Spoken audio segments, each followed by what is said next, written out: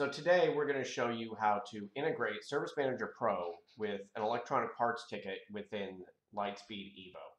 So the first thing you want to do is make sure you have an instance of Service Manager Pro open in your computer, in your browser.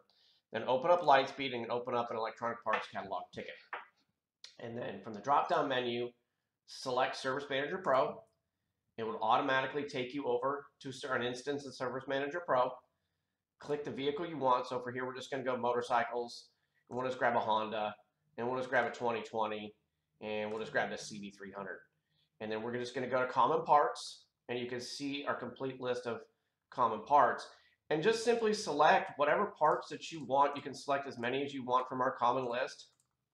And you can click Send to DMS, click OK, refocus your screen back on Lightspeed EVO, and it will automatically pull those part numbers in.